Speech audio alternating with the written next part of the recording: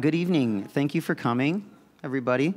My name is Adam Schuster. I am the chair of the MIT Enterprise Forum Northwest this year. And let me welcome you to our program tonight, the E-Infrastructure, using the 21st Century Data Network to secure our physical infrastructure. I think this is a particularly interesting topic given the security threats we've seen ramp up over the past several years and the shaky ground we seem to be on at times with certain foreign actors. And I think this is the exact type of event that we like to do because it's very future-facing, but it's extremely relevant to what's happening and the issues that we're dealing with right now. So just to give you a little background on the group, the MIT Enterprise Forum is a global organization of dedicated professionals with 25 local chapters affiliated with the Massachusetts Institute of Technology through their MIT Technology Review magazine, or media arm. What we do, our mission is to inform, connect, and coach technology entrepreneurs and enable them to rapidly transform ideas into world-changing companies. We are a volunteer-run organization, and we want as many people to get involved as possible. So to just kind of cover some of the upcoming events that we've got, the next one is going to be in October, and it's going to be startup focused, entrepreneur focused. It's about finding the resources around town that you might not know about for launching your startup. We have a feature innovation forum event on November 15th called Solving the Future Challenges of Population Growth. And the next one's going to be on January 17th, which is blockchain and its promising future beyond cryptocurrency. So just to talk about some of the volunteers that helped with this particular event, I wanted to thank Jaime Mendez, the team lead, Eric Mulver, the team MVP right here, Heather Lewis, our moderator, Chad Oda, Greta Knappenberger, Paul Meehan, and Jimmy Gia. Everybody was very critical in helping bring this together. If you like the event, we do have a membership program. It's $50 per year. It includes discounted $10 tickets to our events and other membership perks. So if you are curious about that, please see me or Cindy at the front desk. And in addition to our volunteers, I also wanted to thank our sponsors because they're very critical in helping our programs come together.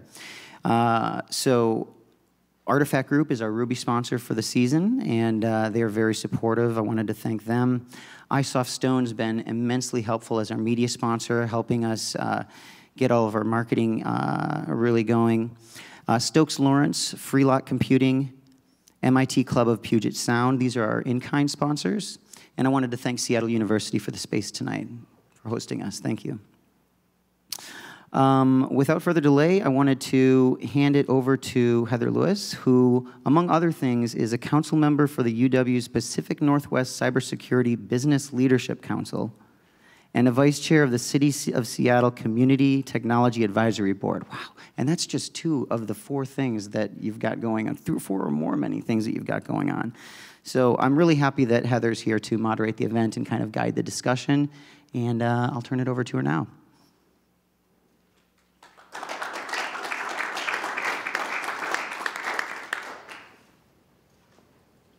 Thank you all for coming tonight. It's wonderful to see you. And thank you, Adam, for the very thoughtful introduction.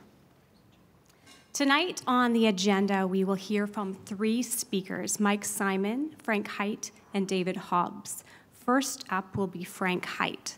This will be preceded by a panel discussion. We'll have some planned questions up front, and then we'll ask audience members to come to this microphone so that you can be in the live stream. Here we are. We have Frank Hite. He is the CEO of Leviathan Security. And his background, he's a recognized expert in the fields of information assurance, network security, and systems penetration. He's previously worked for the Department of Defense Civilian Information Security He worked as, a Department of Defense Civilian Information Security Officer, and he served as a visiting lecturer at the United States Army War College, the United States Navy War College, and the Naval Postgraduate School on the subject of defensive information warfare and military computer system security. So he is extremely qualified, and we look forward to hearing from him. Please welcome Frank Hite.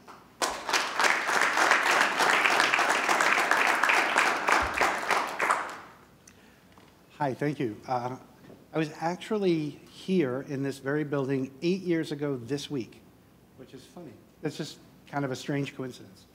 And I'm a product of a Jesuit education. I survived 1 year at a Jesuit high school until Wall Street beckoned and they were paying young people a lot of money to do computers. So the title of this talk is interesting. It's Commerce in the Face of Capable Adversaries. And there's kind of a concept that we should really think about. What is a capable adversary?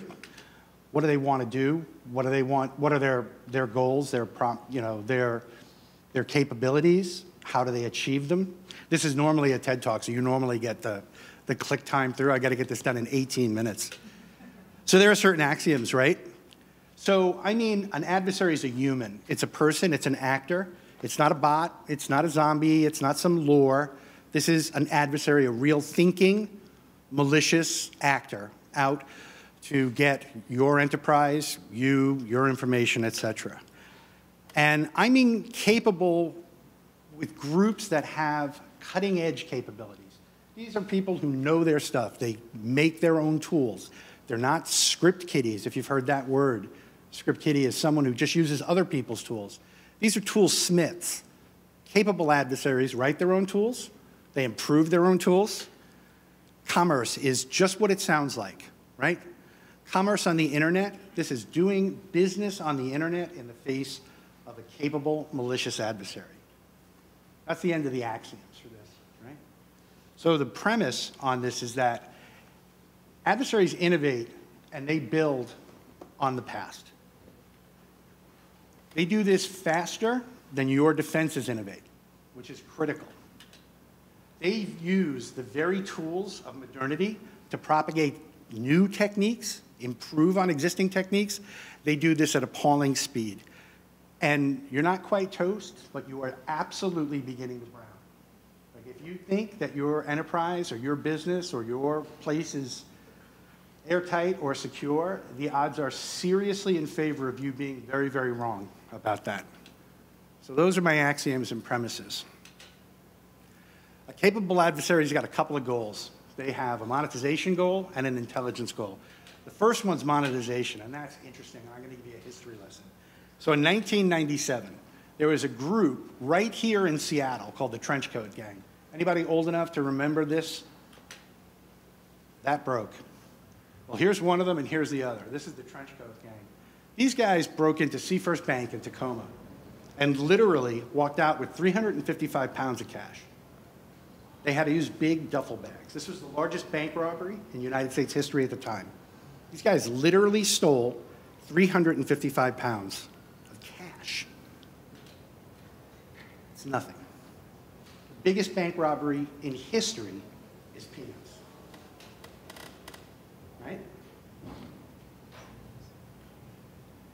How about this? Has anybody seen any of these pictures? Does any of this look familiar? Love that little victory dance. Little victory dance. They call these people cashers, right? This was part of a gang that printed out payment cards for a bank in Scotland called the Royal Bank of Scotland. Very imaginative. I actually don't know where, something's up with this presentation, but it's all good. I need the mic here.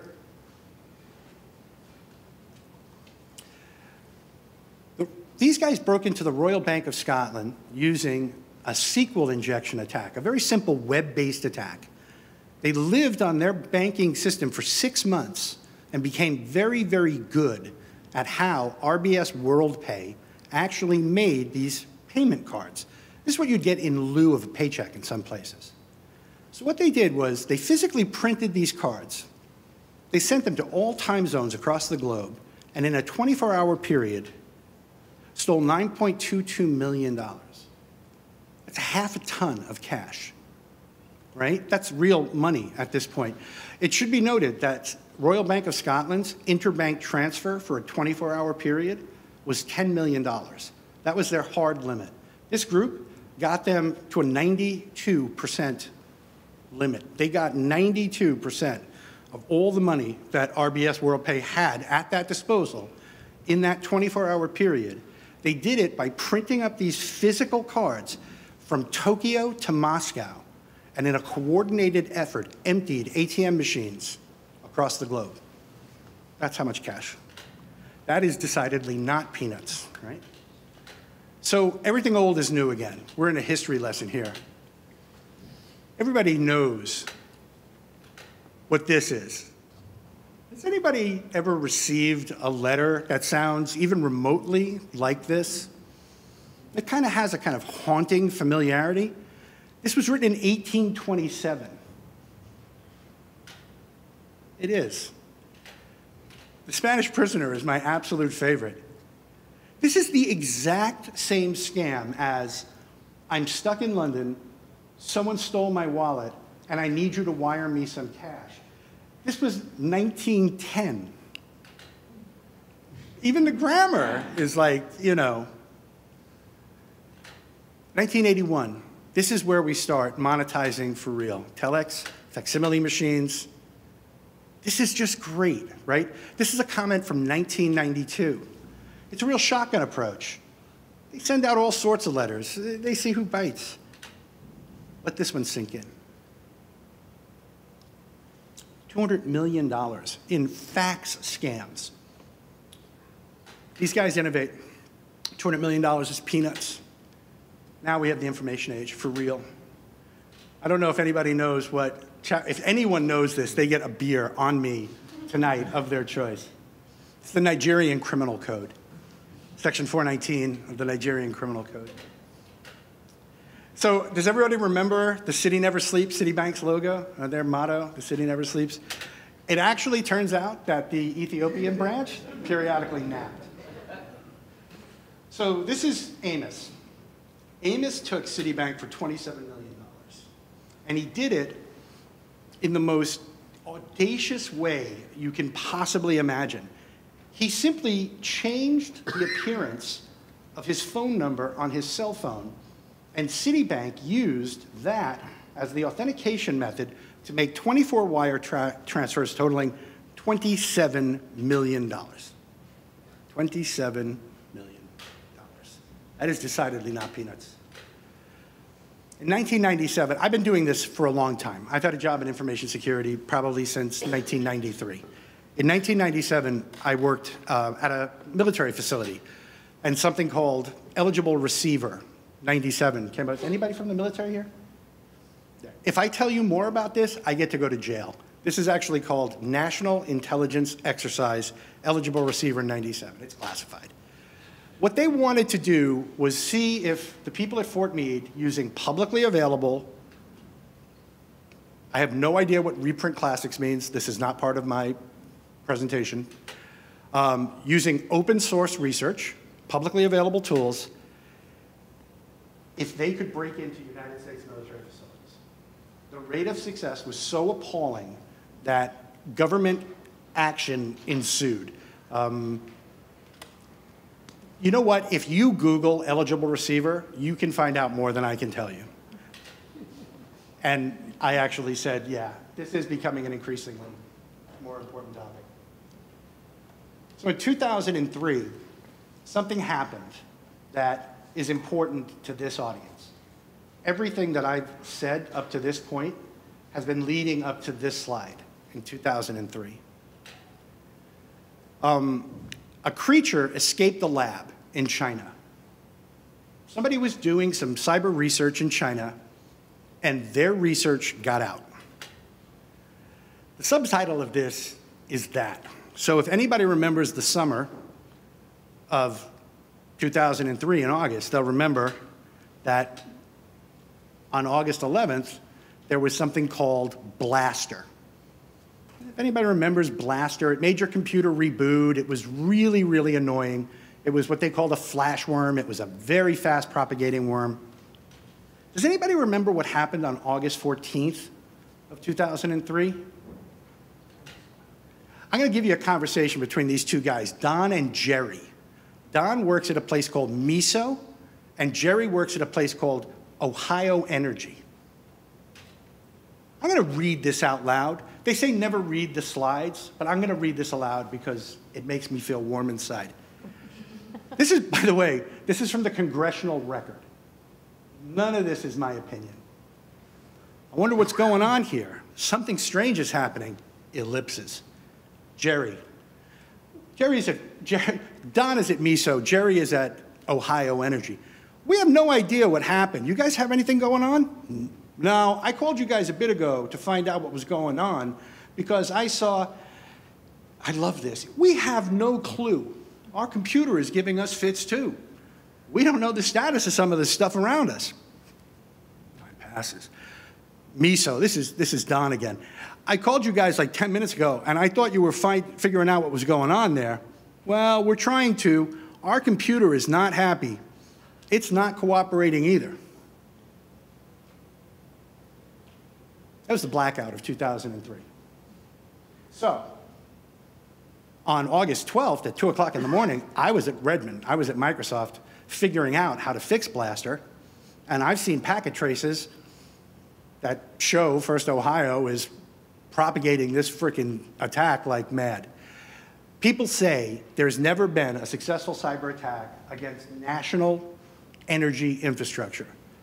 That is demonstrably false. Now, there's proximate cause, and there's cause in fact. So if you got lawyers in the room, they're going to argue all day about the proximate cause of the blackout and the cause in fact of the blackout. So what was the cause in fact? A branch fell on a wire. The wire shorted, which made the problem of distributing load bad. But see, there was no alarm system to tell people what happened. And without an alarm system, other things tripped. And then those other things tripped, and now you have self-organizing criticality, and you have what's called a cascading failure. So if this sounds like, for want of a horseshoe, the kingdom was lost, it's close, but that's a fable, and this really happened. So let that sink in. 2009. Lockheed learns a lesson. No. What Lockheed said, let that wash over you. 2009. What the Wall Street Journal reported. The Joint Strike Fighter is a boondoggle defense contract that is going to wind up costing this country $1 trillion. Terabytes of data were stolen by the People's Liberation Army to such a degree that they actually finished their copy of the F-35, the J-31, before the F-35 is actually in full production. When it just gets better, it gets better. They were owned for years, right? When the J-31 program became into full production swing in China, Lockheed and other members of the Defense Department and the Pentagon went to Congress and said, we need to counter the J-31 threat. Can anyone imagine what countering the J-31 threat looks like? It looks like buying more F-35s. Now, if that's not a perverse security incentive, like, I have no idea what is. This is kind of killer, right? The fact that Lockheed is unable to really judge what the PLA stole is a nightmare scenario. Given all that, now Lockheed has got the cyber kill chain, and companies like Northrop Grumman and Lockheed Martin and Raytheon are cashing in massively on defense contracting money to protect our national defense information, which they've proven demonstrably for years to be unable to protect.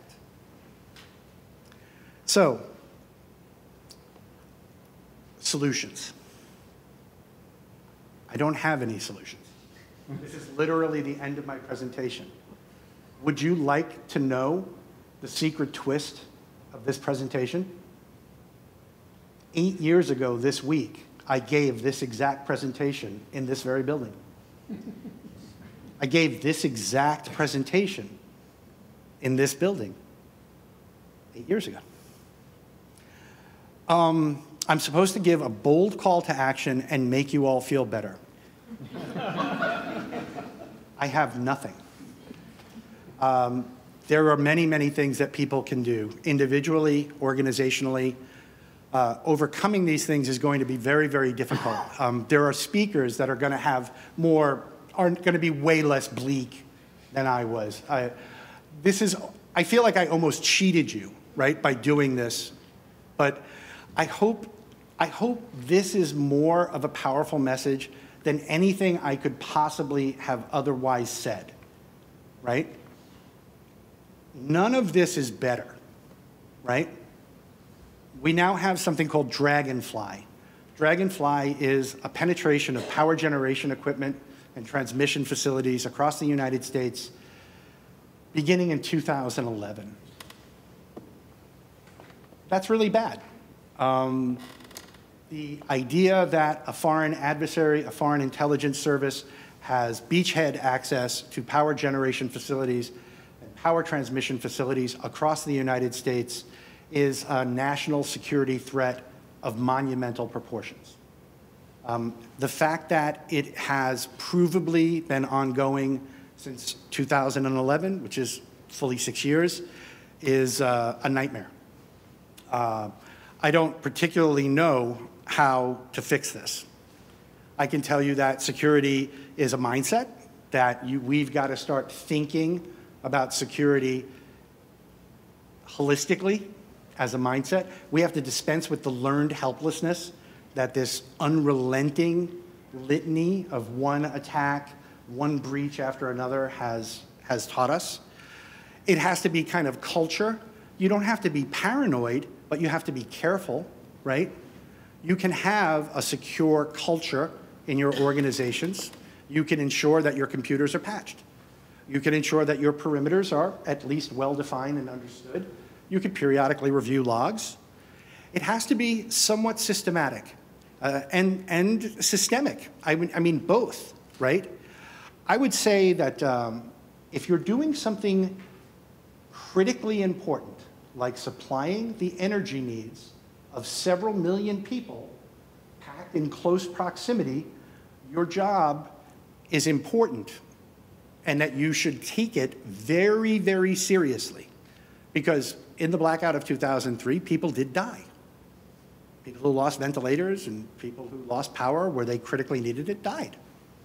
So if anyone ever says no one ever died from an attack, a hack attack, they're actually wrong about that. Those are the three kind of solutions. This is who I am.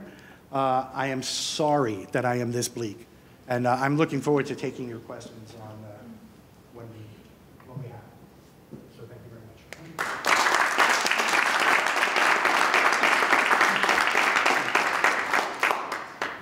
Thank you, Frank, for sharing your insights. Next up, we have Mike Simon. He has over 20 years of experience in risk management for large enterprise accounts. He designs and implements one of the largest and most visible security installations in the world. And he can't speak tonight. He has experience working with healthcare, biotech, legal, financial institutions, public utilities, and e-commerce. We look forward to hearing from Mike.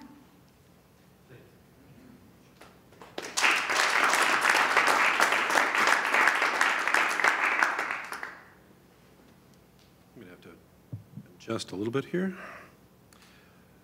Well, I really hate presenting after somebody that's this good. That was astounding, and the 8-year span of no difference is shocking. Before I jump into some of the slides I prepared, I want to back up one of the statements you made, which is everybody likes to say we've never had a successful attack against U.S. infrastructure. You mentioned a worm. Does anybody remember SQL Slammer? A couple of things I love as a computer scientist, a couple of things I love about SQL Slammer. One is, and this isn't all that widely known, but it wasn't exactly a secret, SQL Slammer fit into a single packet. One UDP packet, so you didn't have to do a whole handshake, nothing interesting, you just sent it, and if you were infectable, you were infected, and it took over and used you to infect the rest of the world. Does anybody remember how long that took? 22 minutes for the world. Can I blow your mind? Go. David Litchfield and I wrote that paper in my guest house. That's, it was an amazing event. Yeah. Now, what isn't all that well reported, everybody knows where Bellevue, Washington is. It's not far from here. Their 911 system went down because of this. Talk about potential deaths. If your 911 system isn't working, that is incredibly dangerous. Right. So the scope of what we're talking about, and in fact, this does lead into what I was asked to talk about a little bit today, which is this physical and cyber convergence, and or whether or not they are converging. Raise your hand if you have any involvement with physical security. Locks, doors, all right. The rest of you probably have some level of involvement with digital security. They're the same thing. They are not different, and I'm going to prove that to you today.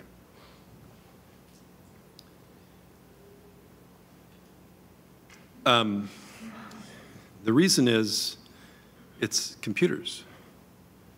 There is no physical security system out there at this point that at some level it doesn't involve a computer system. I certainly have a lot of padlocks around that are not computer-based, but at the enterprise level, it's computers all the way down. Plus, I just couldn't resist using a cute picture of turtles. So part of my goal today is to just put a lie to this idea that there is a debate about this. They're not different or separate. They are the same, and if you try to treat them as separate and different, you will fail and lose. And in the case of physical security, the results of that are potentially fairly catastrophic. So it's already happened. It didn't happen by design. As a society, we don't design things and then build them generally. We build things and then decide that was a design. And interestingly enough, we should be able to fix that at some level in some way. I'll give you a couple of examples of computers. This was actually literally the first computer I ever programmed. The way you program this computer to boot, actually, is you flip each of those individual switches. Each of those represents 1 bit. And then you dump that 16 bits into memory, and you've got a whole word of programming done. And when I say word, I mean 16 bits. After about an hour and a half of doing that, you're ready to boot it. Clearly a computer. This is what everybody thinks of when they think ancient computer. Also a computer, somewhat newer, a little higher in capability. And yet another computer that's about 10 million times faster than the first one I showed you. And 10 million times bigger. I mean, that is one large phone if you look at that. What is this? It's 2 computers. Perfect answer. There's a computer in the card itself that's being activated actually by EM fields emanating from the thing behind it. Those 2 are actually having a network conversation about whether or not this card is something we think it is, and it's giving up its identity. The back end of the gray box there is yet another bunch of computers. You'll probably recognize this more colloquially as the way you get in and out of doors. And large organizations, hospitals, and so on, they use these devices to actually tell you whether or not the door should unlock. So we recognize this device. That is a deadbolt. It's also a computer input and output device. That's a deadbolt that you can activate locally with Bluetooth or via the cloud. This is a deadbolt that you can unlock or lock from wherever you happen to be connected to the internet. I know we've got some power people in here. Anybody correctly identify, we know this is a switch, a three-phase switch. Anybody correctly identify what kind? It's a recloser. So this is a switch that if you activate, what we're not showing here on this view of it is there's a little box on the right-hand side that it connects to a network, and that network gives you the ability via a network to open and close hundreds of thousands of volts all at once. If you're a lineman, think about this. You're a lineman, and this is an open circuit. It's dead, you're out there fixing things. How important is it to you that nobody's hacked into the box at the end of this device? It is life and death. Talked about toast earlier. This wouldn't just be browning. Okay, everybody recognizes these. These are computer controlled everywhere except in the United States. Controlled. Remember, I used the word controlled here. We use computers to monitor. We use computers to figure out what they're up to. We use computers to gather telemetry, all kinds of good stuff. We don't, at this point, use them to control nuclear power systems. Is it because we're just brilliant? After your presentation, I'm betting everybody's saying no to that. Anybody want to hazard a guess as to why? Too cheap. Go. Rickover actually had a huge influence on our civilian nuclear systems, actually, and is one of the reasons that our Navy has been incredibly safe. Most Navy nuclear power systems use light bulbs to tell you whether things are going on and off. Not complicated things like dials. It's mostly about green, red, whether or not it's activated. That's part of the reason. The other part of the reason is we did it first. We built all of our systems and quit building them a while back, although we're starting up again, before we could trust computer systems to actually do activation actuation. The rest of the world did it after us, so it's the reverse of the cell phone issue. Our cell phone infrastructure, well, it's actually not the reverse. Our cell phone infrastructure is aging and kind of cruddy compared to the rest of the world because we did it first. And now to catch up with the rest of the world, we need to actually go reinvest, replace millions of switches, and do it all again. So, oh, and anybody recognize this? That is a soldier in an army that broke the internet. Just for a little while. Does anybody remember how long Mirai took down like big chunks of the core of the internet? It died down for 3 days, 650 terabyte DDoS attack, 120,000 nodes. I thought you might know the answer to that. That is an innocuous-looking little physical device that is a DVR, digital video recorder for security purposes. So it's making you more secure. It's making the internet a heck of a lot less secure. About 3 million, and this number may be wrong. This is stuff I pulled out of the F5 Labs stuff. So the original Dyn attack from the Mirai botnet was only 120,000 nodes, and it spread until the janitor started doing digital chemotherapy with BrickerBot, which is something that we discovered, which actually goes and destroys the cameras permanently. So he destroyed over $100 million worth of equipment, permanently destroyed. Bricked it. So the digital chemotherapy worked, or is kind of working still. Yeah, I was in a presentation Friday where there was a fairly interesting debate about whether or not we like that guy. It's property damage. Yeah, I mean, millions and millions of dollars worth of property damage, but he did sort of save probably trillions of dollars worth of e-commerce time. And you are going to address actually some of those sorts of moments later. So in a lot of ways, this is a second-order security effect. The consequence of plopping digital systems into places where they didn't traditionally live, in physical security plants. Let's talk a little bit about what that looks like. Yeah, these slides didn't all come through exactly like we'd expect, but take my word for it, there was a really cool image beside this, I'm pretty sure. So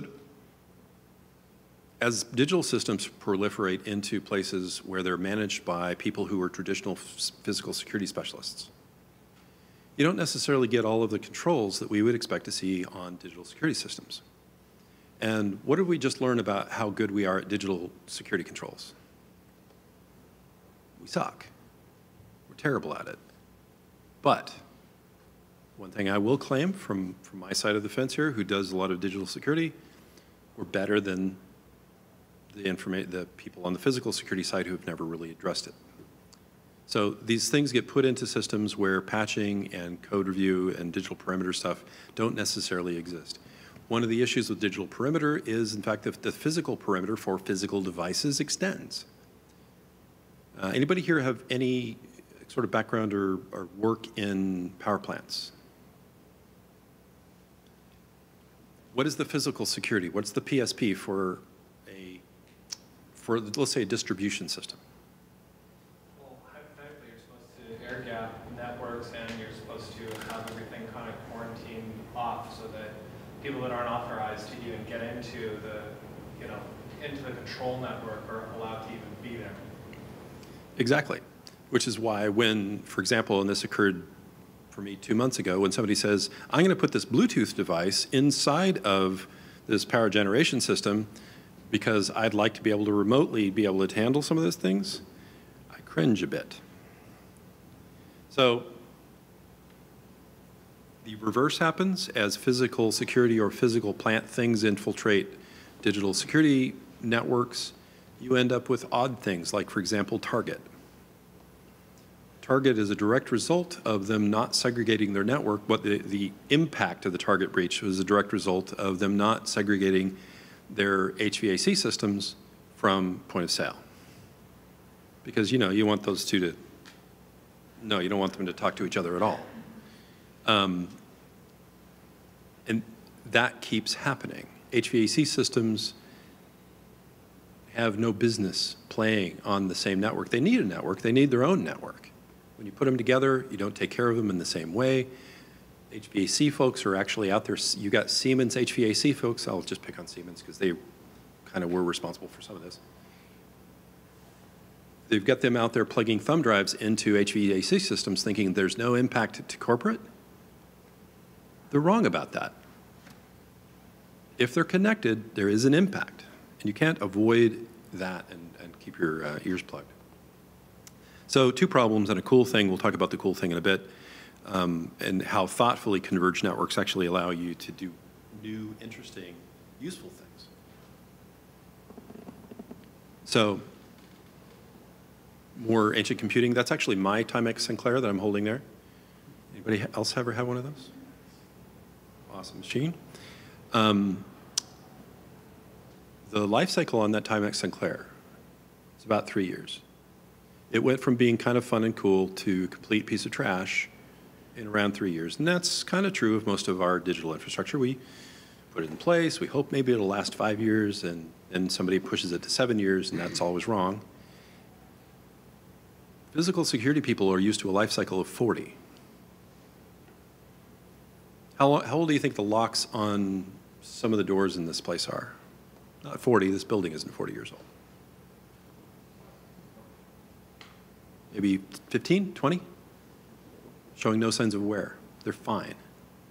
That is the life cycle that is the mindset of physical security people. It should last for freaking ever.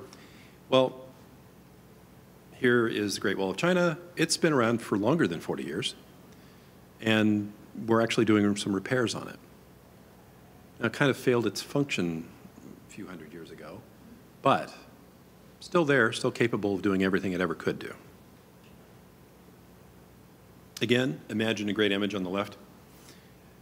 So these are both reasonable assumptions for the way the world worked a while back. They're not reasonable now. The politically correct thing to say here, and I'm going to follow your steps here a bit, the politically correct thing to say here is that we should compromise, meet in the middle, find a new path that works best for physical security people and digital security people, and just kumbaya and be happy about it. And that's just not going to work. As much as we might want to think that we can maintain whatever physical security paradigms we've used, cyber is big, and it's taking over, and it really does run all the things. So you can't just say, I'm going to do things the way I used to and ignore all of the cybersecurity stuff that doesn't affect me. It does affect you. Modern security systems increasingly utilize commodity computer hardware. By the way, that is actually part of the problem.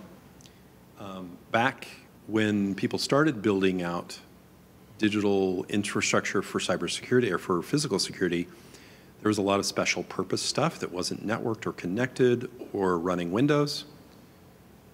And now it's commodity gear. It's cheaper, it's faster. You can go to market faster, much faster, if you just use stuff that's on the shelf. Well, it also means that stuff that's on the shelf has known vulnerabilities, and you're incorporating all of that history and baggage into what you have. Now, I could counter that, I'm not going to because I don't have time, with what's going on with IoT, which is generally special purpose hardware that isn't getting patched because why would you do that? Oh yeah, and by the way, we're bad at the digital stuff.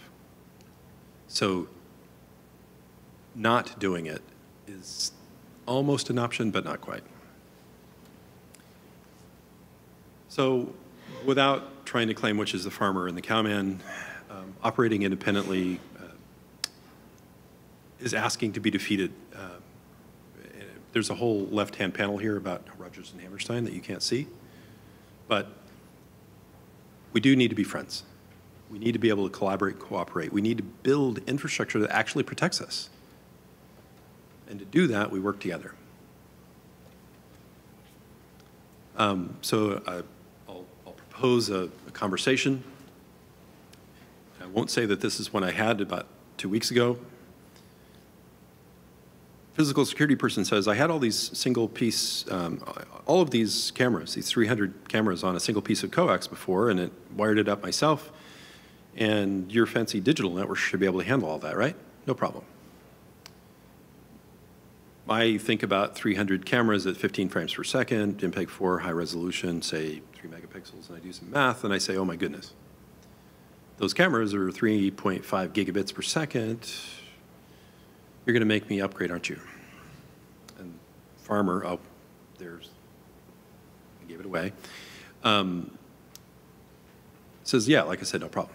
Plug them all. I've already plugged them all in. We're ready to go. It's a fundamental break in how we think of things. They're still in an analog world. A lot of the thoughts that they have are still analog thoughts. They're trying to map those onto a modern space, and it's not working for them. You need to help them. You, if you're in the digital side, need to step forward and ask. So finally, the cool thing, and I'll leave you with this. Thoughtful convergence of these two fields is actually quite beneficial. My work at my company actually starts to build these things into a combined whole. So I can do things like tell you who was in the building when this hack happened. At 3 o'clock in the morning, when that workstation was compromised, who was actually physically here without waiting to the next morning so we can talk to the physical security people and have them pull the logs and print it out probably and then say, oh, well, it was this list. You can actually directly correlate. You can start saying things like, why is this person suddenly showing up on a pattern that we didn't expect? You know, we're seeing them show up, we're seeing them log in, we're seeing them move in new ways. I can pretty accurately predict when somebody's about to quit. If I combine just their digital footprint within the organization and their physical movement.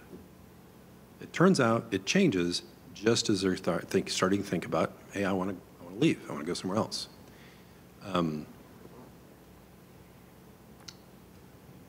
Trivial stuff like Sally's physical movement through the network exceeds the speed of light. Well, rather than calling the physicists because something really interesting has happened, maybe we should assume that Sally has shared her credentials with somebody else. That only really becomes useful when you have the backing of their physical movements. You know where physically they are at any particular time. You know which one's the real Sally and which one's Sally Prime. Again, behavioral analysis of movement, physical break-ins resulted in no physical damage. I wonder if that actually means they did something else while they were broken in, while they actually had physical access to the facility. Did they log in? Believe it or not, that seems like a trivial conversation that you always have, right? Somebody broke in and they didn't seem to steal anything. Let's talk to the guys that run the computer systems. No, it's not typical because it's separate camps fairly often. And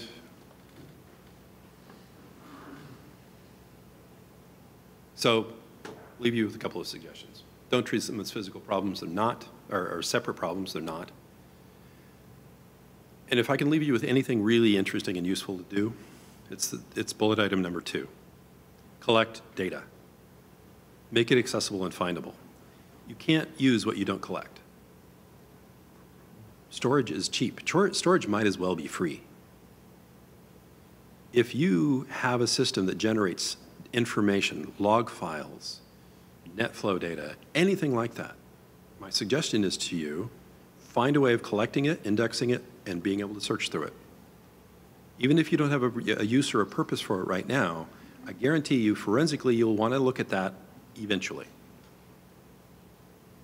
And then a last bit here, also share, do it now, cross-discipline information, and to support bullet item number 2, buy things that generate data. When I look at security devices, when I look at, represented here, Leviathan and Radware, I look at the richness of the data that they can produce, and by the way, both of those devices develop incredibly rich data. And that's it's part of how I evaluate whether or not I want to use these things. If it's spitting out kind of lame little bits about what the firewall decided to do today, or the fact that you've just got a port scan or something like that, that's good and maybe useful. If it's telling me something more interesting that I can use and correlate and parse, I am all for it. And that should be all I have. Thanks.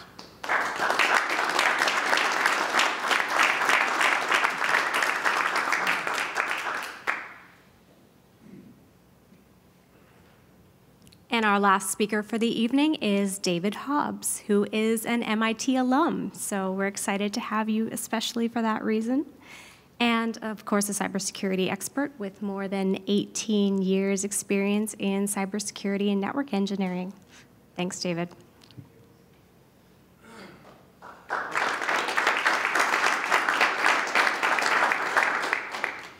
So good evening, everybody. I'm David Hobbs. I'm an evangelist for Radware, which means I fly around the world. I meet with interesting people.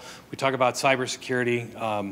I meet with a lot of the computer emergency response teams for world governments, financial institutions, stock exchanges.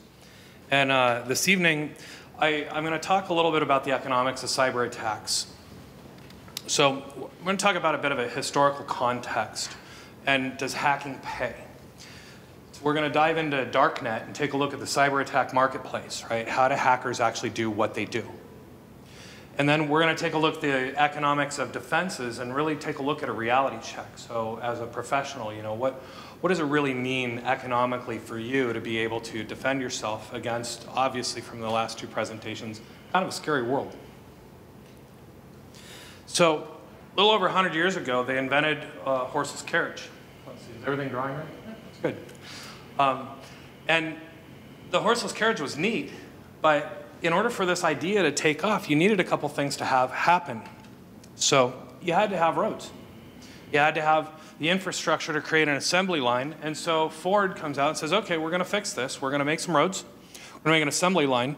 And then we had the ideal economic conditions. And what this did was it put horses out of the marketplace. right? There's still a little bit of horses around today in our society, but you know, everybody used to have a horse, and we don't have horses really anymore. You know, I don't take my horse downtown to the office any longer, and I don't think anybody in this room does either.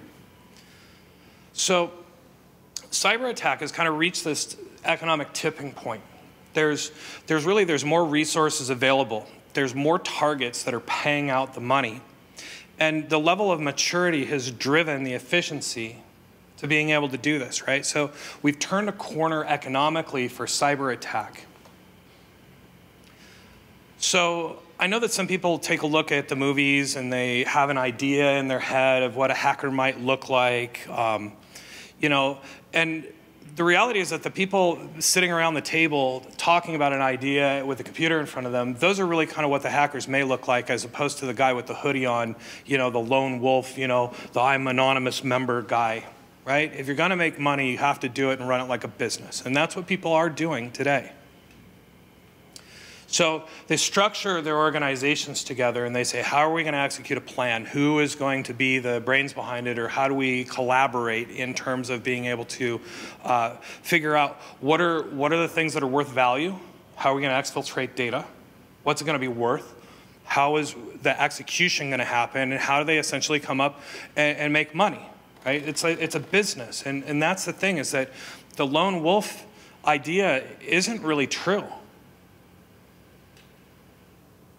So Ponemon says that the average attacker earns approximately a quarter of the salary that an average IT person makes, right?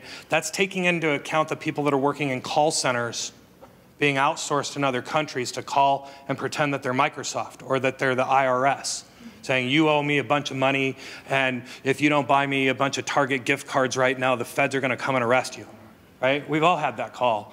Right? They're the low-paid wage workers, but the people that are actually running the call center, they're the ones that are making the millions. And that's the thing, is nobody's trying to actually be average in this marketplace. They want to become above average. So the monetization of what people are doing, right? Intellectual property. We look at the Equifax breach the other day, right? And that is the gold mine. That is worth so much money for criminals out there to commit identity theft, take out credit cards in your name, start doing fraud, carding operations, right? It's worth way more than just credit card numbers themselves. In the darknet, they sell credit card numbers for about $9 to $10 a piece with high limits on them. But the PII records, the personal identifying information, those could be $75 a piece. And we'll take a look at the marketplaces and how people are selling these records and how they're actually exploiting it to take financial advantage over the companies that may have had a data breach. So Blue Cross Blue Shield, they lost about 400,000 records from Georgia, sold on the darknet marketplace for about $350,000. That's what that database was worth. That's what it was selling for. Granted, they did this slide when Bitcoin was not worth what it is today. You know, this is a bit of an older slide, so I apologize if I'm not current with the Bitcoin price. Another healthcare database gets breached, right? And they sell 210,000 records on darknet for $175,000. Another healthcare breach, right? And granted, the HITECH Act came into account, I think it went active a few years ago, where basically it could be a $1.5 million fine leveraged against people that are carrying healthcare records. Now, when you take this into consideration, a children's hospital in Dallas, Texas got a $6 million fine. Right? Seattle Children's Hospital, near and dear to all of our hearts, is a charity. Right? It's run by generous benefactors that kind of keep the thing going. It's not a for-profit hospital. So how can a children's hospital get a $6 million fine? Well, they lost a laptop and they lost a cell phone that had medical records on it. And as in essence, the regulators came in and said, you were negligent and therefore you get a $6 million fine. Now the hackers know this. So now they get a little bargaining power. They say, well, we've got your data. Do you want to pay a bunch of money and we won't rat you out that we took your data? Or do we start selling it around in darknet and then you're going to get a fine and all the people are going to get their identity compromised? So this is where ransom attacks start to come in. These are the kinds of situations that we work with customers regularly to have to deal with this kind of a situation. So Bitfinex their exchange, they're in Hong Kong now, they wound up getting a DDoS attack and they go offline, and the exchange, or the price of Bitcoin plummets. Somebody broke into them and stole $72 million worth of Bitcoin. Now, that, of course, can move the marketplace. Same thing with the DDoS that happens to them pretty regularly. And so they wound up offering a recovery reward of about $3.5 million to figure out who stole the money. So there's economics in this. The hackers in the marketplace are saying, hey, this is really super easy. These exchanges, pretty easy to break into.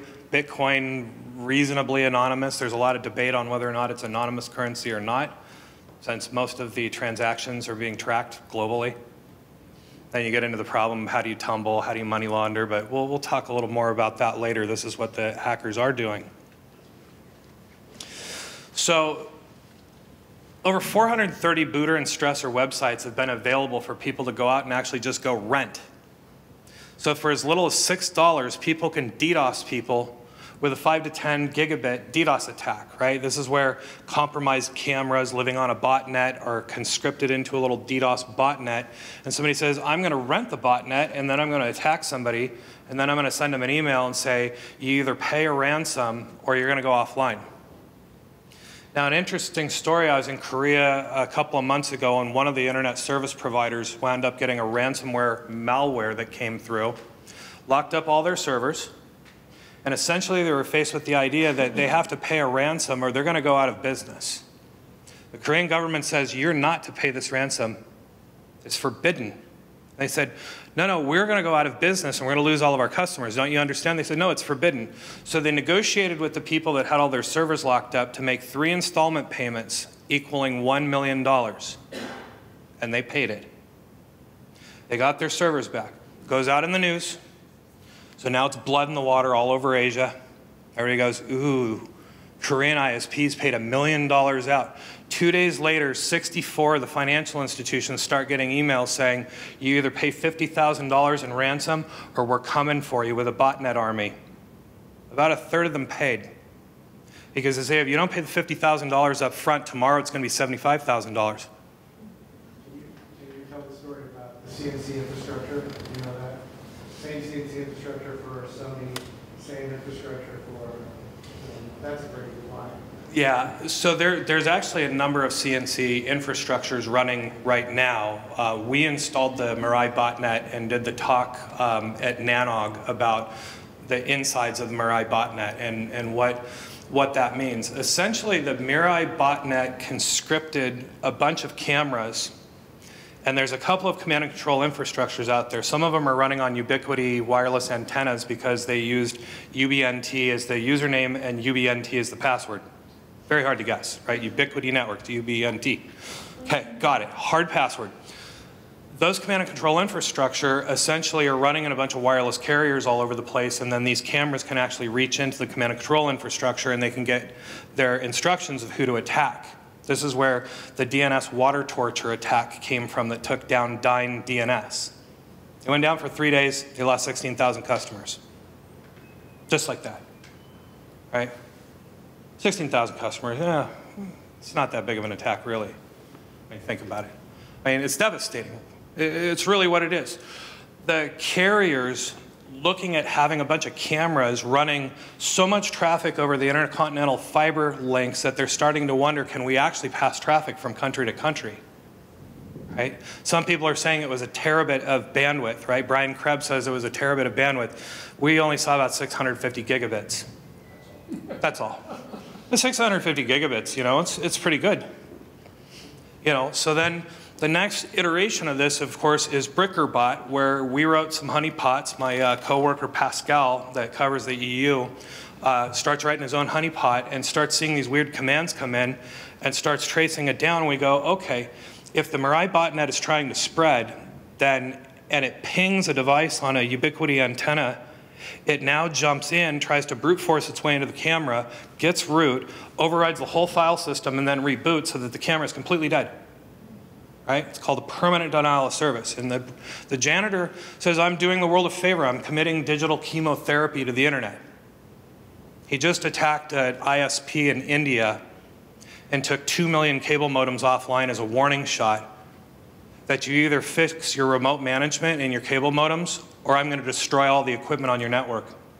And all of your customers are going to go offline permanently. This is who the janitor is. This is, these are the actors in the space and what the kinds of things that they're doing. So, have you heard of Beezers? The guy Beezers? It comes with the seeds of Beezers. Kill them all, for God will know his own. Yeah. So their motto in Latin is, rip them all, and God will know his own. Yeah, but the problem, I know. the problem with bricking equipment and destroying people's personal property just because they may not necessarily have the wherewithal to patch their home equipment or to patch their camera, or they bought from a manufacturer that's not patching their gear, is what do you do about Samsung?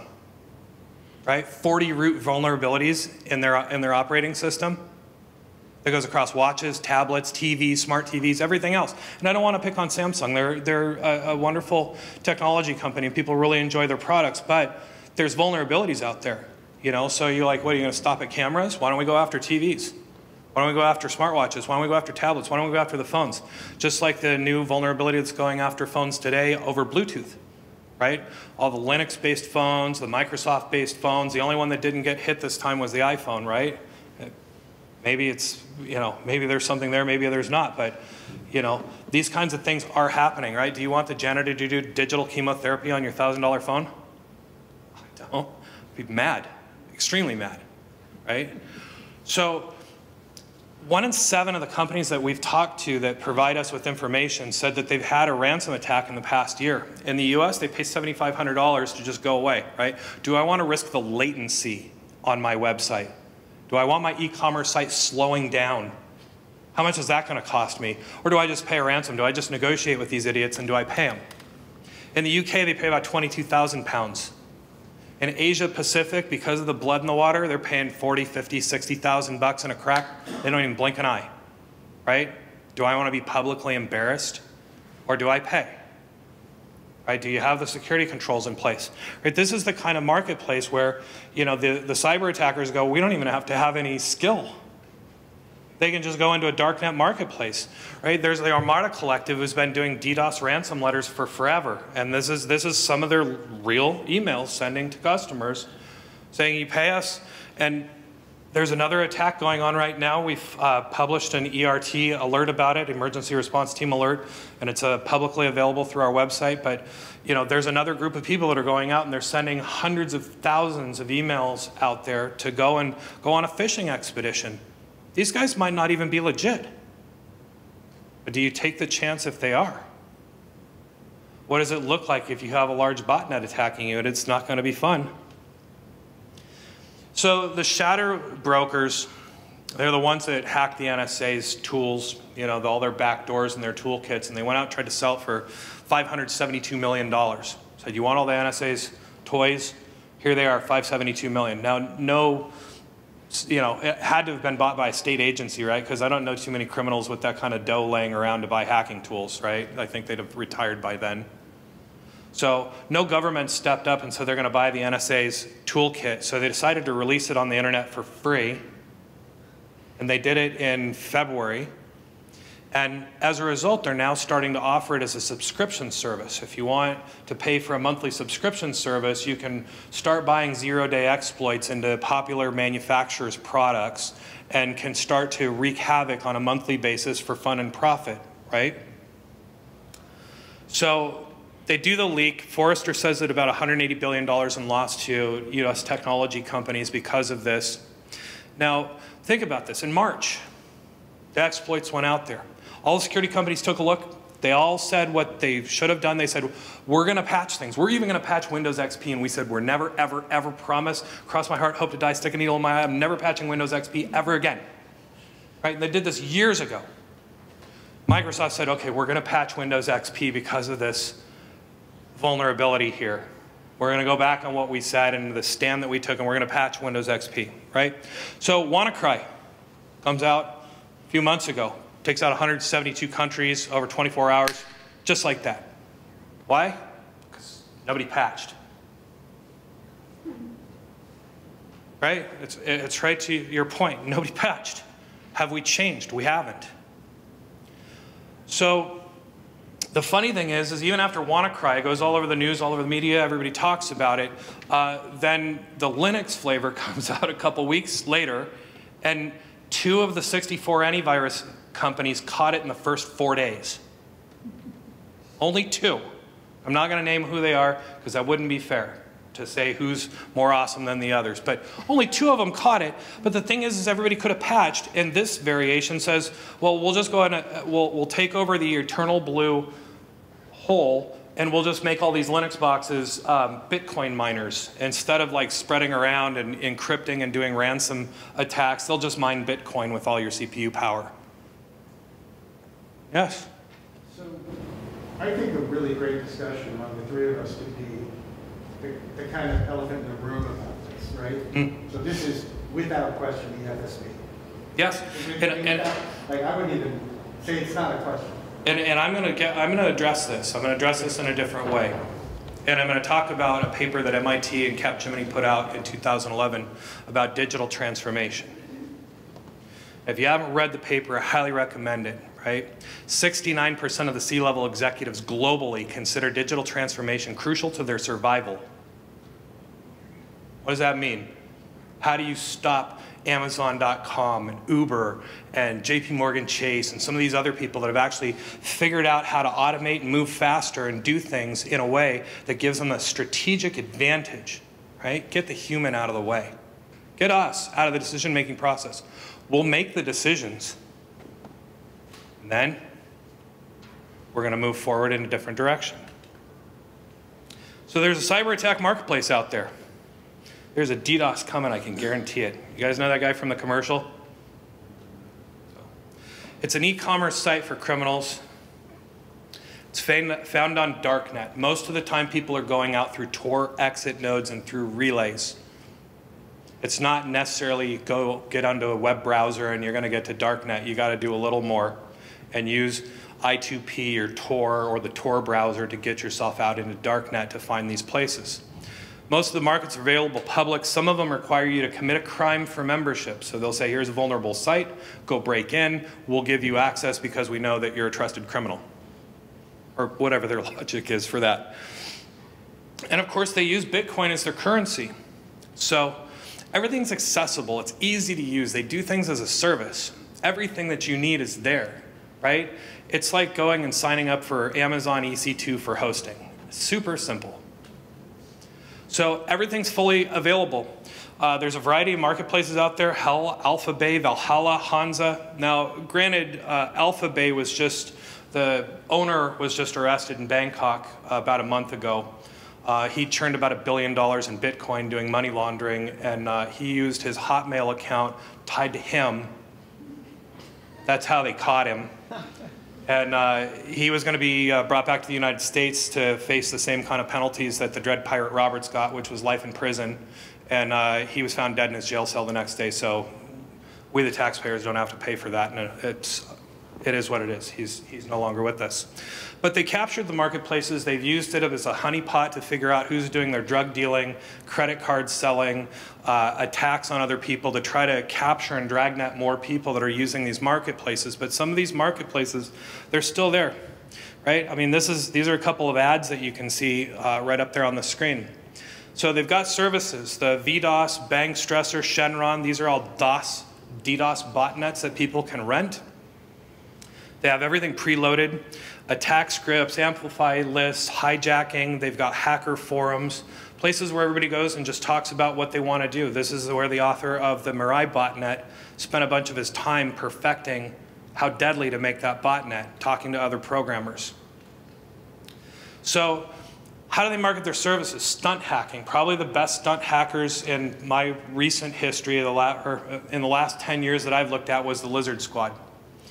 Sony Pictures gets hacked. They're releasing a movie that's offensive to North Korea. They wind up getting all their motion picture information stolen. They wind up losing a bunch of credit card information, and then there was death threats that if they released the movie on Christmas Day, they were going to blow up the theaters and do another Batman shooter, and Sony Pictures decided not to theatrically release The Interview on Christmas Day. President Obama says, I really wish that you would have talked to me before bowing down to these people, and that you wouldn't have done this. And so as a result, we helped do a digital release of it on Christmas Day. So it went out on YouTube, Amazon, Apple, a bunch of the other people, so that they could actually let people buy the movie for $3 and watch it. And on Christmas Day, what happened? Microsoft goes offline, Sony Pictures goes offline, PlayStation Network offline, Xbox Live Network offline. 18 seconds, crashed all their equipment. I have friends over there that have been kind enough to tell me exactly what went wrong. And essentially, it was people's home cable modems that were conscripted onto a botnet that were launching DDoS attacks against these two companies. And up on Twitter pops the Lizard Squad. And all these little kids are like, you Lizard Squad guys, you're so mean, I can't play my games on Christmas, right? Because they wrecked Christmas for a bunch of little kids across the country. So everybody's talking to them on Twitter, and everybody's thinking, oh my God, is it North Korea? Even President Obama says, we're going to deal with them in our own time. We're going to retaliate in our own time and in our own place. So a couple weeks later, they pop up and they actually start offering their botnet for rent.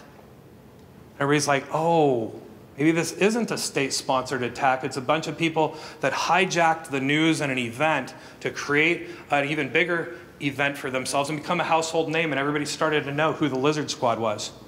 They made a bunch of money renting their botnet. They made a lot of money renting their botnet out. Can you say the address out loud? Just say it out loud. Say the address of their DDoS platform web address. Say it out loud. I'll say it out loud. Go ahead. Stressor.ru. Yeah? .ru. Yeah. That's it. I'm a big fan of the FSB. We go way, way back. So, they advertise on social media.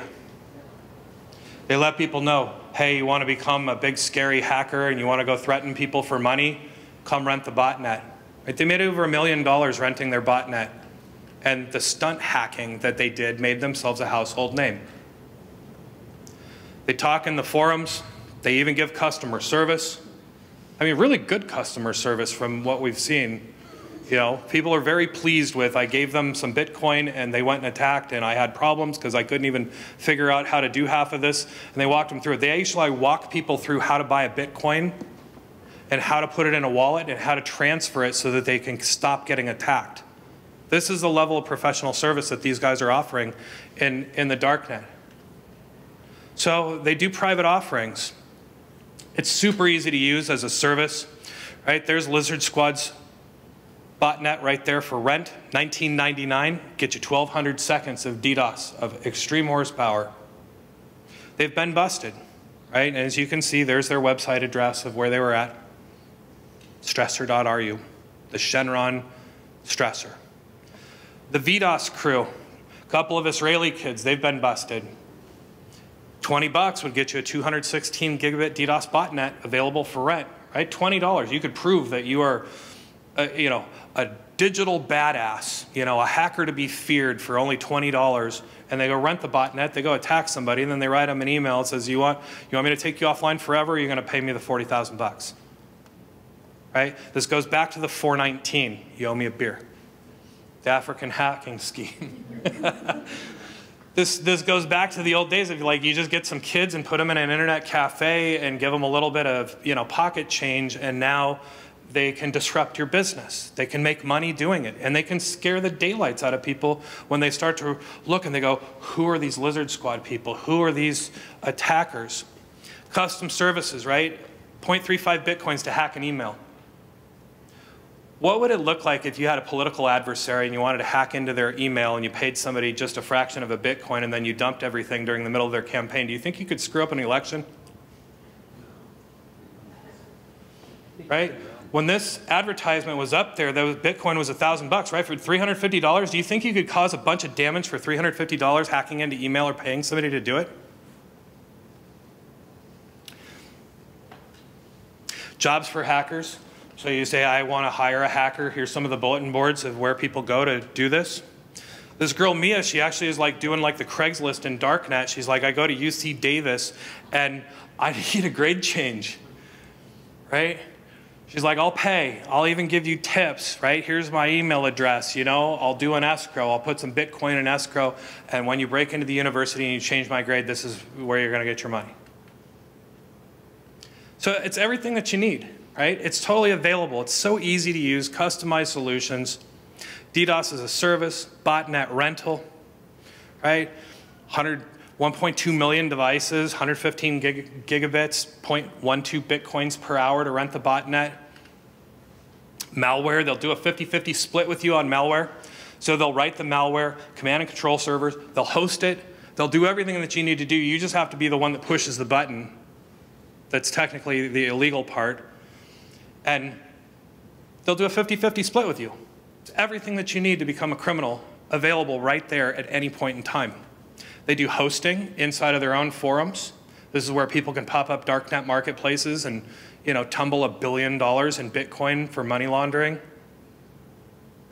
They'll do undisclosed exploits. They'll sell them to you for, you know, a certain amount of money, right? Today that'd be about $50,000. When I took the slide, it was about $11,000. And of course, they'll do leaked data. So this is the Mirai botnet. This is what the rental cost was for the Mirai botnet. $4,600 for, you know, a week rent. These are free DDoS services that you can find on ClearNet. So if you, in case you want to actually just test your own defenses to see if you're ready for it, you can attack yourself. It's good pen testing strategy, right? Attack yourself. Break into your own infrastructure. I did a lot of red team work over the years, broken into a lot of places. I was principal architect, JP Morgan Chase, Washington Mutual here in town. We used to break into stuff all the time to try to make the bank better, stronger, safer. Maybe this is where a freebooter might actually be of value. Attack yourself Saturday night, 2 o'clock in the morning during your outage window. See how you do. Visa MasterCards for sale on Darknet. $16, high limit credit card. Rent a hacker. This guy, he's like, basically he's like, I have no morals. I'll do anything to anybody. Don't care. Nobody's ever going to find out. Let me know what you want me to do. Do you want me to destroy their company? He works cheap. What is it, €200 an hour? So taking a look at defenses, the reality check of this is that, you know, we're moving to the cloud. We've got things on premise. We have to think about our business, and then we have to account for people. And when we look at return, depending on who you talk to, what is that return on investment actually going to mean to them? You know, are you going to talk to somebody about mathematics? Are you going to talk to somebody about revenue per hour? Are you going to talk about risk? Are you going to talk about compliance? Are you going to talk about penalties and fines? So this is where human beings tend to fail in manual signatures. I've got a problem. I'm going to try to go and figure it out. I'm going to go try to tune my equipment. I'm going to try to fly the jumbo jet that runs the security products in my infrastructure. And at best, I might get it done in 30 minutes. If you're using automation and you're using things that are doing machine learning, within seconds, it should know what's going on and it should be able to stop it. You have to move beyond this.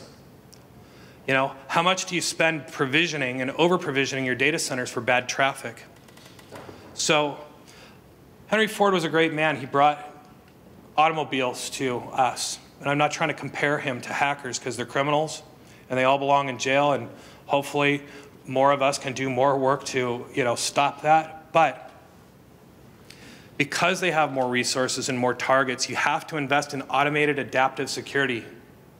You have to take a look at, how do I automate? How do I take multiple layers simultaneously and let the computer make the decision and get yourself out of the decision-making process? You have to decide to protect yourself and not look at a log file that says I have an incident and therefore I'm going to call my right-hand man, and then we're going to have a powwow in the meeting room real quick, and then we're going to make a decision of what we're going to do on what piece of technology and where we're going to do it. No. Automate. Move towards automation.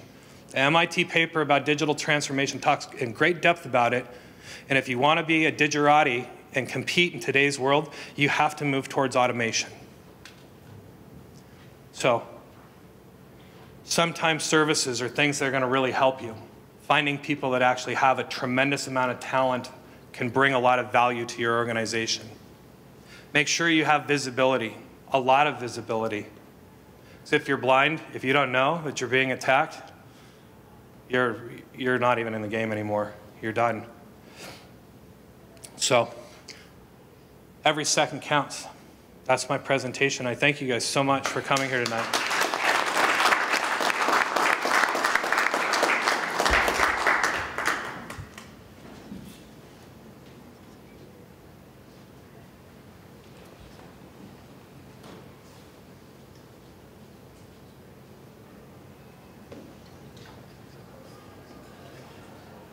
Thank you, David. At this point, I'm going to ask these speakers to come sit over here in the chairs.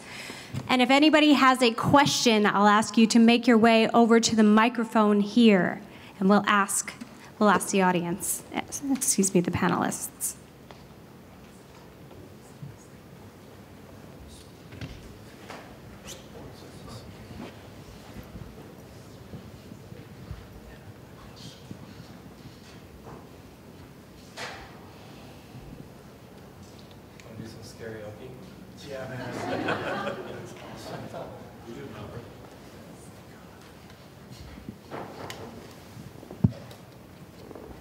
Details on the Equifax. Oh boy. Can I go first on that? Can you make it worse than it already is? There is literally no possible way to make Equifax worse than it already is. This is really your line. We are 50-something-year-old hackers. We're 50-somethings, 40-somethings. My first computer was a PDP J1184. My dad brought one home, DEC OEM, so long time ago. No. 1974 for me. 79, right? So Started writing viruses in the early 80s. yeah. So here's the deal. The mindset of the people managing Equifax, your line, these guys need to retire. The idea that you can't patch because patching could break production is a very vintage 1980s, 1990s concept. Companies that develop patches are very good at ensuring that their patches don't make the cure worse than the disease. The argument that we cannot patch because if we patch, we'll break things is put to lie by Facebook's motto. Does anybody know what Facebook's motto is? They have it written everywhere. It says, move fast and break things. That's Facebook's motto. Equifax's motto is, please God, don't make us patch. So those people really did need to not retire. They needed to be fired. And the details are this. In March of last year, the Mozilla Foundation found a bug in a package called Struts. And Struts is a way to make web-based applications communicate better between the front end, the business logic, and the data in the back. That's what Struts does. Simplest explanation. Certain configuration files for Struts are based on XML. Certain communications between Struts layers are based on this XML programming, kind of this configuration language format. They had a format in it called command. Command equals command. The parser would literally execute the command. That bug has existed for 11 years. All of us in the security industry are humiliated that we didn't find such a cool and stupid, that would be great stunt hacking, right? Bringing down every single Struts instance on the planet. Anyway. You called it a bug. It's a feature. It was a feature. You're exactly right. Yeah, but admin for their South American information was egregious. Can I? You know, it goes beyond I should have patched. Now, you know, the companies that I've seen do it very well have interesting strategies. Some of them do code review, and they make sure that they do everything from a secure programming perspective that wouldn't even require them to have a web application firewall. And then they have a web application firewall from somebody in the Gartner Leaders Quadrant, and then they have another web application firewall living on a span port that actually can write into an API that can start to shim into Akamai, which is a 150,000 node cache network globally. And they can just start to kick users out so they can't even enumerate more than one attack. They try one attack and they go, okay, that's it. We fingerprint you. You're just in the sin bin. Bye. So if you try one attack, you don't get to try 2 attacks.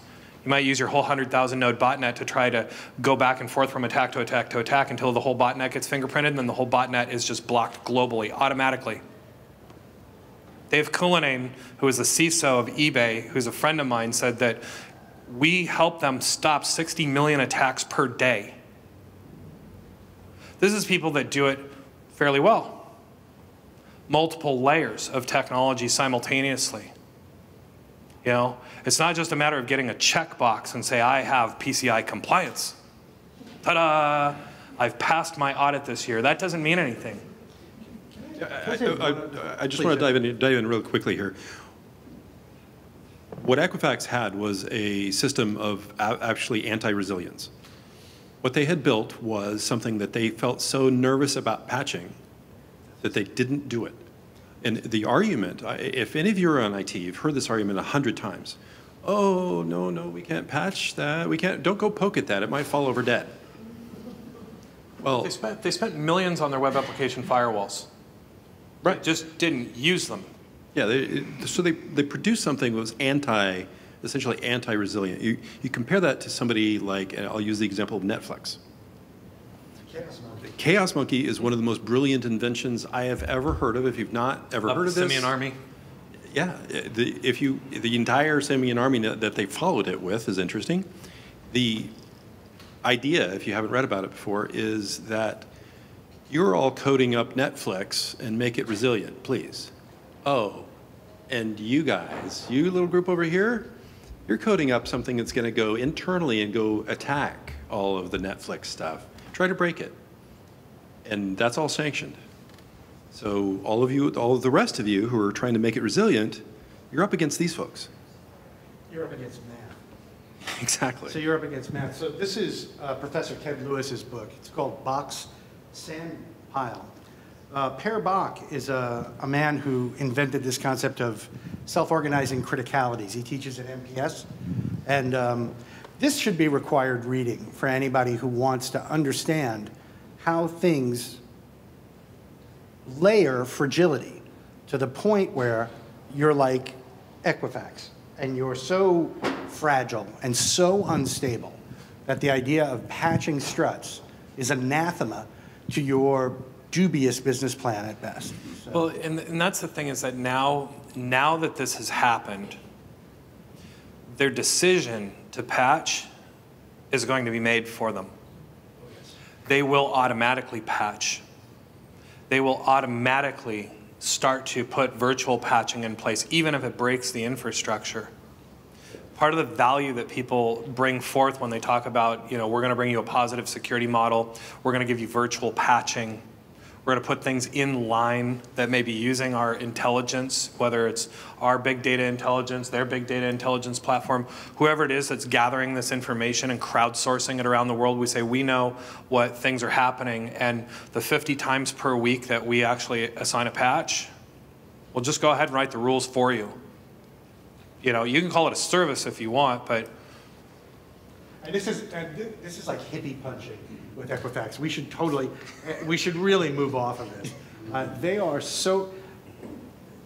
The problem that Equifax claims to solve is actually solvable by means other than Equifax is asking to protect you, to give them money to protect you from the problem they created.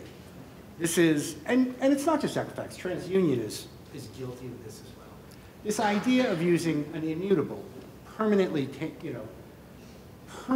identifier for you as a human, and once that gets out, that is your authentication. This is broken. This is 1940s thinking. Operations Research has solved this problem in the 1940s. Their business model is predicated on it. The concept of credit scores, that's philosophy. We won't talk about that. Yeah. So in India. Yeah. Would you mind if we moved on to the next question? Sure. It would be terrific. Yeah, that's right. Thanks a lot. I want to build on the Equifax case a little bit. No, but I mean, one of your comments was, as the potential victims of attacks, our enterprises have to think very differently. We have to change our culture.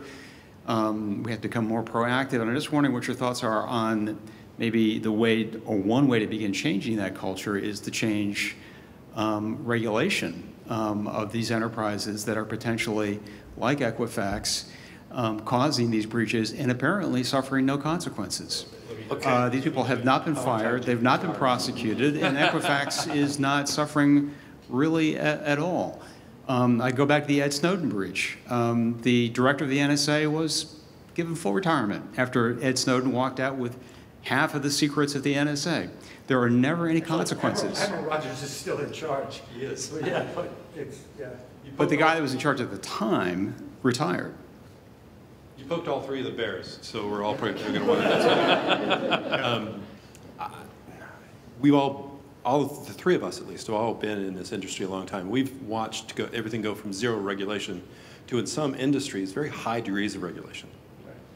And I would challenge you to take a look at some of those highly regulated industries and show that regulation has had any positive effect in reducing their breach, in reducing the effects of breach, in reducing the impacts of what happens when they're breached.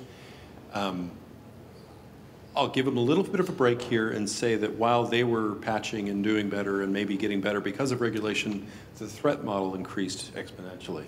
True. However, you know, I've written a lot about the HITECH Act, and I've talked a bit about it today. And one of the things that we're really very engaged in, I live in New Delhi half the year, so I spent a lot of time with the Indian government. I spent a lot of time with Tech Mahindra and Tata and Cognizant and Wipro and a number of these organizations that work across the European Union, and they work here in the United States. And GDPR is the European Union's answer to data protection and data privacy, and it goes into effect May 25th, 2018. And it even goes to the point where it says that cookies and targeted advertising, people have to opt in, and that they're so serious about protecting the identity and information of European Union citizens that they say that there could be a 20 million euro fine for violations, or 4% of your global gross profits, whichever is higher. And the United States Federal Trade Commission is going to be the enforcement for the European Union in enforcing GDPR.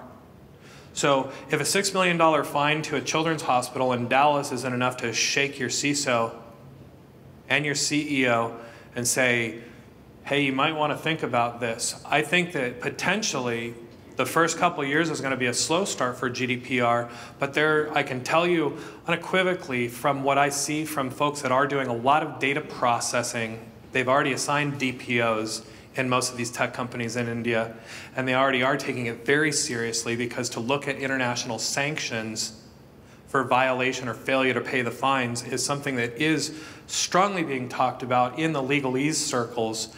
And whether or not there's going to be, you know, whether it's a paper tiger or not, many don't want to take that risk. So, you know, this is one way that people are starting to say you are going to start to behave yourself as a security company or in your security practice, or there's going to be strong penalties.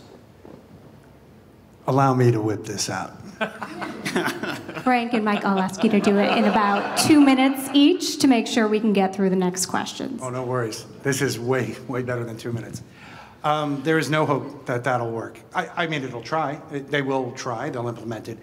The benefit of being the CEO of a privately held corporation with a board of directors of friends and family is that I get to say exactly what I really feel. And exactly what I really... exactly what I really feel about this is this will not change until cultural mores change. There are certain mores that transcend cultures. They're universal. My favorite one is you don't urinate in the well. That one transcends all cultures, right? You don't take candy from strangers. That is one that transits a lot of cultures. Until we get, you don't click on the link you don't know, and you don't run other people's code in your browser, until that is so ingrained in our culture that it becomes second nature, a lot of problems are going to exist.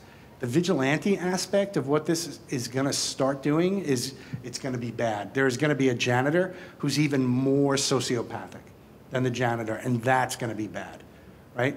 The regulations that are in place right now that have worked a little bit, tell me when my 2 minutes is done, PCI has lowered the bar of knuckleheads.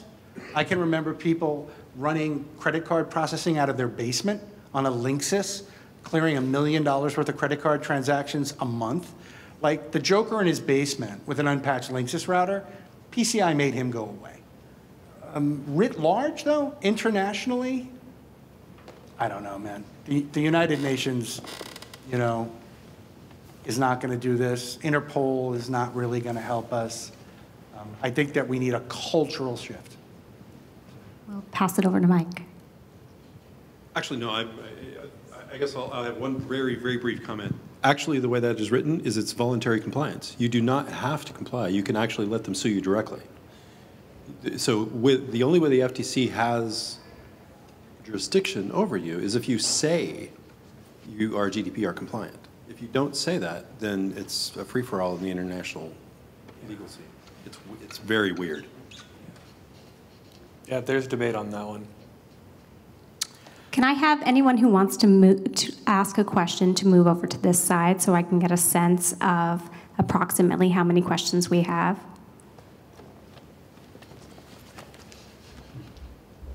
Excellent. All right, next question.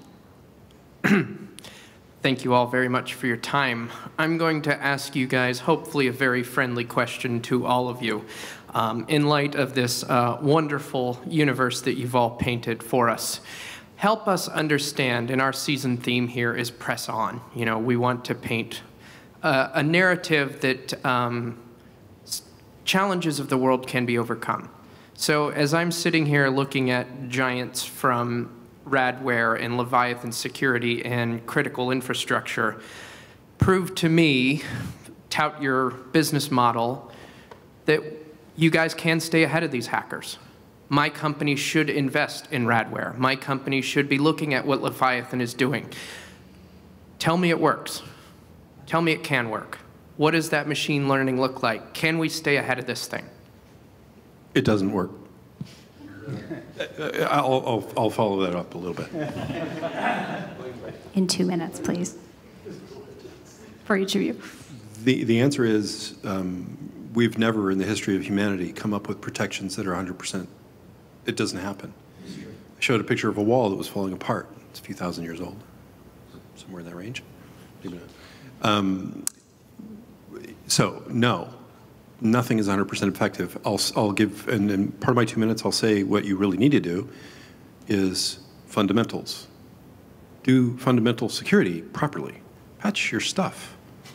Build things that are secure. Be careful about how you enact these things.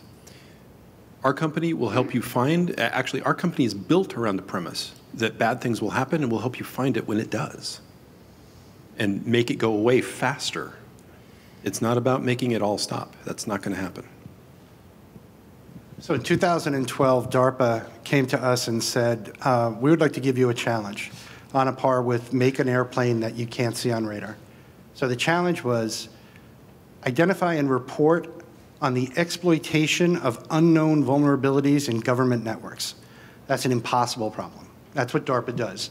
They hand you an impossible problem. They hope for the 80-20. What we did was we worked on the basic premise that failures of attacks are as interesting as real attacks and successful attacks. So what we do is we take attack failures at internet scale, we put them through an emulator, and we judge, without having virus signatures, we use heuristics, if that attack was benign or malicious. We call that a black swan. A black swan event is very, very valuable to an infrastructure, an IT infrastructure, an IT enterprise. It tells them what they need to fix. It tells them they dodged a bullet. It tells them they might not have something exactly right in their network. And it tells them that something went wrong. And the reason that your toaster doesn't kill you and the reason that airplanes don't fall out of the sky on a regular basis is that UL understands every deadly failure mode a toaster has. And the NTSB, when a plane falls out of the sky, they rent a warehouse and they put it back together, and they don't rest until they tell you why the plane fell out of the sky. What Leviathan does is we tell you why your software failed. Bugs in software are all security bugs. All bugs are security bugs. That's not my comment. That's this guy, Theo Durat. He's a pretty smart cat. Okay, having said that, that's a black swan. There's gray swans. Something went wrong in your network, and it's just weird. Someone was torrenting in a .mil domain. That's weird. You're not allowed to torrent porn on a military base. That's a problem. We call that a gray swan, because that wasn't a failed attack. That was just a failure. The torrent client failed. Now that's a little piece of data. Then there's swans. A swan is just something went wrong. Something in your network went wrong. If you collect enough swans, you can answer this question. Is one given cohort of computers more likely to be successfully attacked than another given cohort of computers? And for those of you of an actuarial bent, that is the only mathematics available to us to make actuarial statements about who to insure and what risk to not insure, what risk to mitigate and what risk to bear. We have no rigor, right? Failure analysis at scale will improve software. It is demonstrably done so at Microsoft. So that's why you should invest in, we're not taking money, but if we were taking money, that's why you should invest in us. There are things to do that are novel, and we won that DARPA challenge. 30 guys in Seattle beat Lockheed Martin, so that's pretty good. So where I think that we're unique is that we do manage services for our offerings. We crunch about 500 terabytes of raw data from 15 million endpoints per year.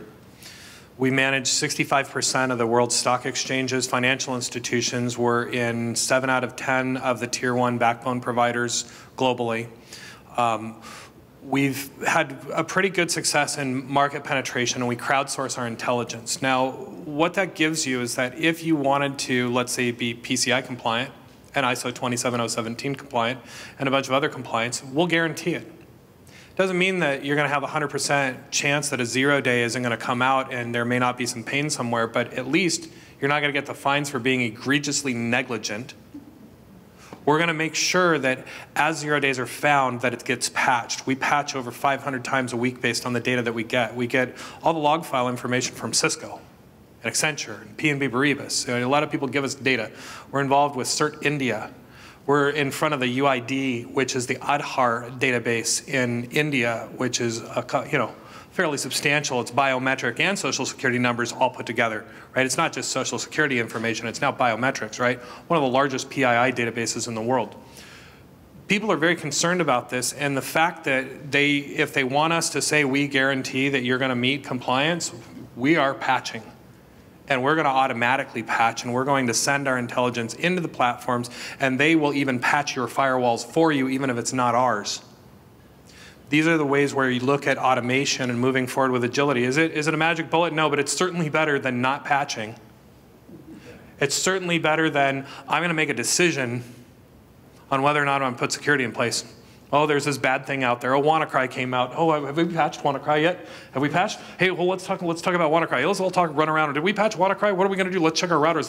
You're not going to have that question anymore, right? This is the point that you can get to, whether it's with us or whether it's somebody else. There are plenty of other companies out there that do excellent security practices, and that's what really you should be doing, is using an excellent security practice and getting the human decision-making out of the equation. Next question. Hi. I wanted to ask you guys to elaborate a little bit more about defense against DDoS attacks, because I don't have a lot of experience in this field beyond what I've learned here today and just reading some articles and stuff, but it seems like a very different type of thing to defend against than like making yourself hack-proof, Like it's... Yeah. They're overwhelming you. So like, what should, like, I do have experience with not being able to play Xbox with my friends because they took that down. So like, what should Microsoft or Sony or, these different companies should do? What should they have done? What can they do to prevent things like DDoS attacks? Okay, so first and foremost, our hardware does 400 million packets per second of challenge on network, HTTP, DNS, and we can do it SSL asymmetrically, patented. But beyond that, we have a 3.5 terabit scrubbing network globally so that we can actually announce people's IP addresses all over the world and start to pull it into our data centers like it's SuperNAP in Las Vegas, or Switch, which is the biggest bandwidth aggregator in the world. So we can cross-connect companies like eBay and PayPal and folks like that and just go, oh, you're under attack, let's put a 160 gig sledgehammer in place. And then if it's even bigger than 160 gigs, then we'll go ahead and announce it globally. Akamai has standardized all of their data centers for network-level DDoS on our hardware. So you could consume, if you were a small user and you say, I just want to have a website in AWS or Microsoft Azure or in some cloud provider and I don't want my website going offline, you could sign up for a service that says, we'll front end you, we'll even help you become PCI compliant, we'll protect you, and in the event of an attack, don't even worry about it. But if you're flying your own ship and let's say you're a large financial institution, you could put our hardware in the top of rack that could do extremely high speed SSL where we don't look at your payload.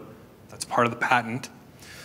And we can actually deal with SSL-based attacks and asymmetric SSL-based attacks, and we can go in and actually fingerprint users very quickly and then block them off of this infrastructure. There are other players that play in this space.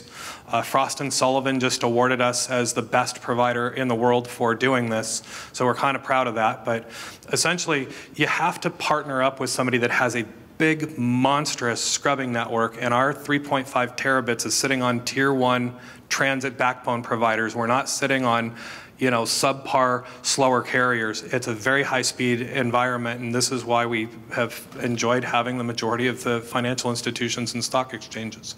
Okay. That's how you deal with it. What's the technical... Or he finds them and punches them. Yeah. What's the technical level of folks in this audience? Is there a general sense that... So that every single thing he said is true, right? It is. But every single thing he said is part of an arms race, which is also true. So there are agreements between people who carry traffic. They're basically called peering agreements, basically. So I promise to peer your traffic if you're well-behaved. I'm AT&T. I'll peer your traffic if you behave, et cetera. There are hard power and soft power solutions to this problem. A hard power solution to this problem is to say that we can enforce peering agreements with the full might of the United States, which is an awesome and dangerous thing to do. But it could be done. We can enforce peering of traffic as a national interest. No one has ever said peering traffic is in the critical national interest in diplomatic speak of the United States government. The day you hear someone at the deputy or secretary of state level say, these peering agreements are in our critical interest, you're going to know that, can I curse? Shit just got real. Like if you hear the Secretary of State say that, then it's real. Until it becomes really real, there is every single solution he said works, but it will ultimately be an arms race. I'm actually talking to Paul Vixie next week, right? We're going to talk about fighting the long defeat. Like that's what we call it. We call it fighting the long defeat. So, and Paul Vixie basically is the guy who invented DNS, which translates all the numbers to dubs, right? Smart cat. Mike, did you want to weigh in quickly? We have one more question. Very briefly, since I don't really play in that space, the level that you guys do, the only way to not get shot is to not be there when the bullet arrives. And that is a lot of what you're talking about. I can denial of service your driveway by calling 15 friends. It's just going to happen unless you're able to scrape it off before it ever arrives. Those are the only and both of your strategies actually reflect that. Last question. Good evening, and thank you again for all attending today.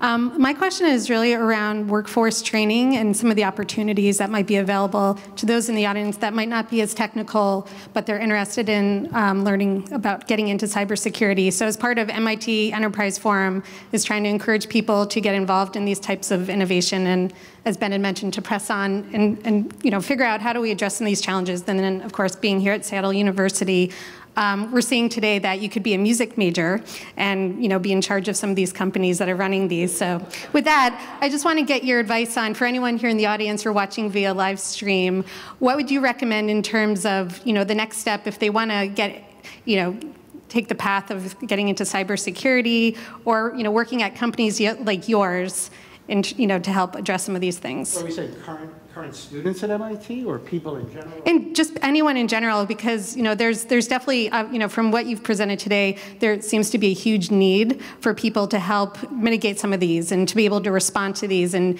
are there enough people here in the U.S., North America, or elsewhere to help support some of these efforts? The board of directors of Google asked us to do a study on the scarcity of computer security personnel.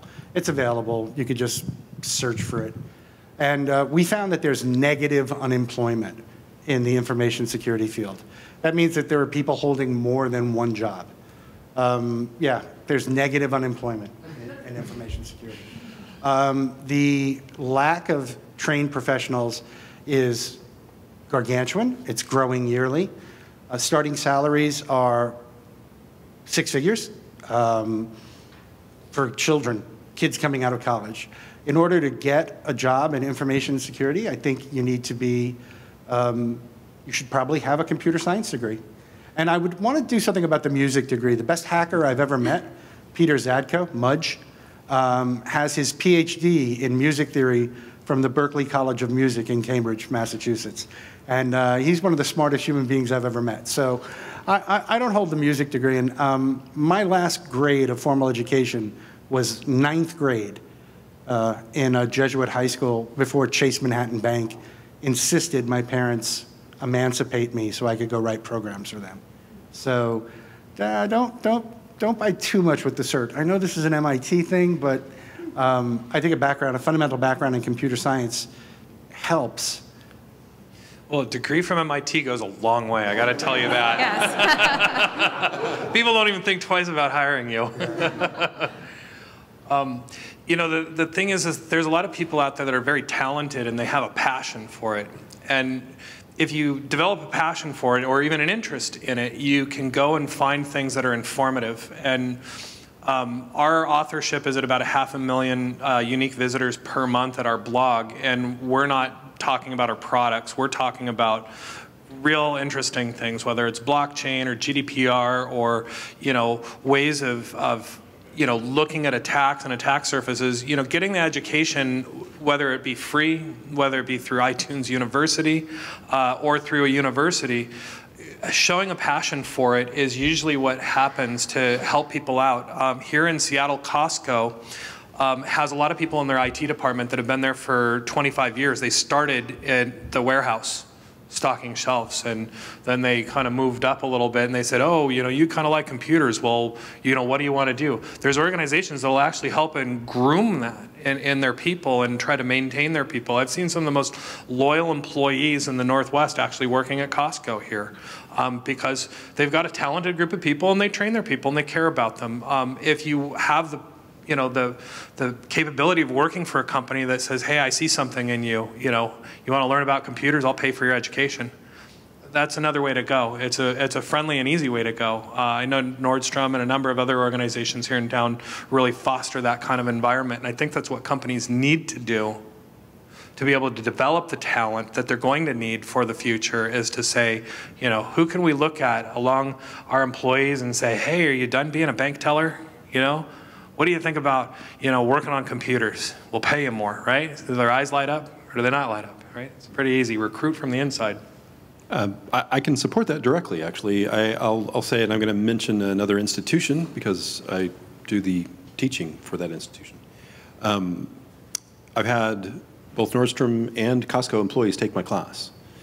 I've taught in 3, now about to be 4 different master's programs at the University of Washington in cybersecurity, and more interestingly for this discussion, maybe a certificate program that's about a year long for professionals who are trying to make that bridge, who are trying to make that change from whatever it was they were doing into cybersecurity. It's one of the most successful certificate programs that the University of Washington has ever produced. It's, the online version has had something like 80,000 views. We've done it for 14 years. We had to expand into 2 separate classes and so on and so forth. It's very popular because of what you're talking about, because growing that talent inside is the way. I do want to go just a little bit down a path, though, of what it takes. And that is, this is just my general opinion. I do a lecture that none of you are going to be subjected to today because it takes an hour. And the hour lecture is, here's every single thing that happens when you click on a link. It takes an hour. And I do that in a lot of different venues. I do that in a venue where I'm trying to explain to people wanting to do information security, here's the realm of things you need to understand in order to even begin in information security. And it's not to scare folks off, because at the end of that lecture, a third of the audience is excited. Like, I didn't know all that. That's really cool. About a third of that lecture is DNS. Can I tell you what the Army's doing? We're bumping up on time. Could you do it in about 30 seconds?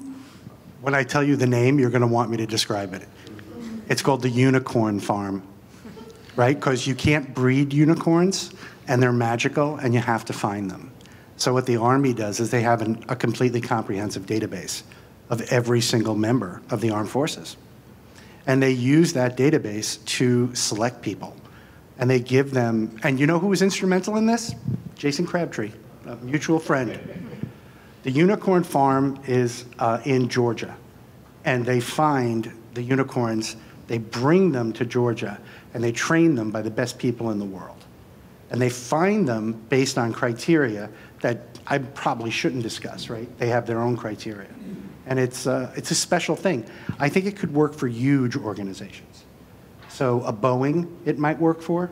It would maybe work for truly tremendous organizations to make their own unicorn farm, not unlike how you described Costco and Nordstrom. I just love the name. Well, this is a great discussion because, like I said at the beginning, the main thing that we're trying to do here is educate and inspire people. And if there are any resources that you guys have that you can pass off to us privately, we'd be happy to share them. We want to keep the conversation going. I think there's a lot of really interesting points that were brought out tonight. So check out our social media channels. We're going to be keeping that going. And I definitely want to highlight that digital transformation paper. I think that would be, we'll particularly tease that out. As a thank you, one of the ways that we thank all of our guests tonight, or our speakers, is a subscription to Technology Review magazine, one of the longest, or I think the longest technology magazine in the US. If anybody is interested in that or attending any of the major events, like I said, our next event is going to be the Solving Future Challenges of Population Growth. Very non-digital. So this is water crises, food crises, energy crises. But MIT does 2 major events themselves, MIT Global, MTech, Emerging Technology, and this happens in San Francisco and Cambridge. So if anybody is interested in going to that, please see us. We have member discounts for that. Anyways, that is it. Thank you guys for coming, and please make sure to hit our next event.